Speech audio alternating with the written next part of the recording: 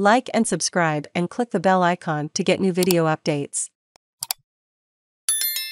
Russia tells Ukraine to lay down arms in Mariupol, as Volodymyr Zelenskyy says city's destruction could end negotiations. Russia's defense ministry has said if Ukrainian forces still fighting in Mariupol lay down their arms starting at 6 a.m. Moscow time on Sunday, their lives will be spared, according to TASS news agency. Russia said earlier that it had cleared all urban areas of resistance in Mariupol and had captured the Ilyich steelworks in Mariupol, which could not be independently verified. It said the remaining fighters in the besieged port city are blockaded in Azovstal, another huge steelworks. TASS quoted Colonel General Mikhail Mizintsev, director of the Russian National Center for Defense Management, as saying Moscow's offer was prompted by the catastrophic situation in the plant as well as purely humane principles.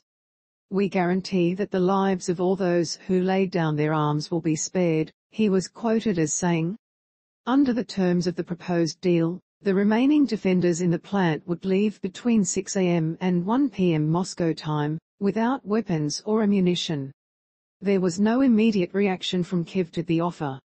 Zelenskyy says occupation of Mariupol could end negotiations. Ukrainian President Volodymyr Zelenskyy told Ukrainian media that the continuing siege of Mariupol could scuttle any attempts to find a negotiated end to the war.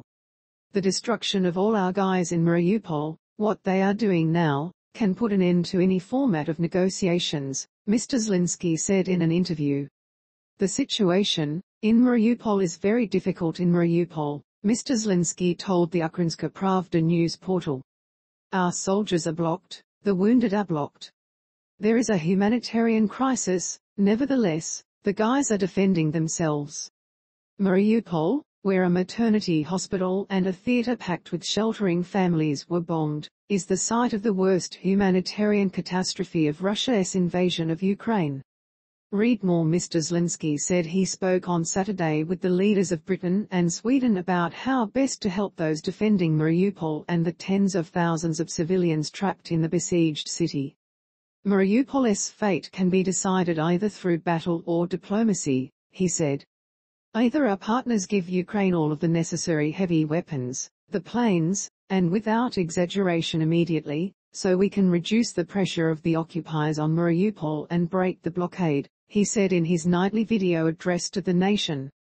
"Or we do so through negotiations, in which the role of our partners should be decisive." Mr Zelenskyy said the situation in Mariupol remains inhuman, and that Russia is deliberately trying to destroy everyone who is there. "The battle for Mariupol has come at a horrific cost to trapped and starving civilians." Locals reported seeing Russian troops digging up bodies from residential courtyards and prohibiting new burials. It was unclear why.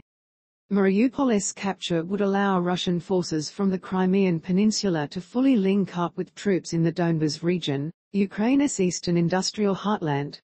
Space to play or pause, M to mute, left and right arrows to seek, up and down arrows for volume. Kharkiv community kitchen destroyed by missile strike. Russia's bombardment of cities around Ukraine on Saturday, local time, included an explosion in Kharkiv that destroyed a community kitchen.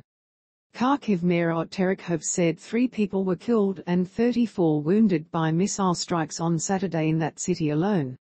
The kitchen was set up by World Central Kitchen, which is run by celebrity chef José Andrés to establish feeding systems in disaster and war zones. Mr Andrés tweeted that the non-governmental organization's staff members were shaken but safe. The organization said it has reached 30 cities across the country, providing nearly 300,000 meals a day. Mr Andrés said the attack in Kharkiv shows that to give food in the middle of a senseless war is an act of courage, resilience and resistance, and that his group's chefs will keep cooking for Ukraine. Russia renews strikes on Kyiv. Kyiv Mayor Klitschko said 1 person died and several more were wounded in the Saturday morning air strikes on the Donetsk district of the capital, as Russian forces resumed scattered attacks on the capital in western Ukraine. "Our air defense forces are doing everything they can to protect us, but the enemy is insidious and ruthless," Mr Klitschko said on the Telegram messaging app. The attacks, which the Russian Defense Ministry said targeted an armored vehicle plant in the Ukrainian capital, were an explosive reminder to Ukrainians and their Western supporters that the whole country remains under threat despite Russian forces' pivot to the east, where a new offensive is feared.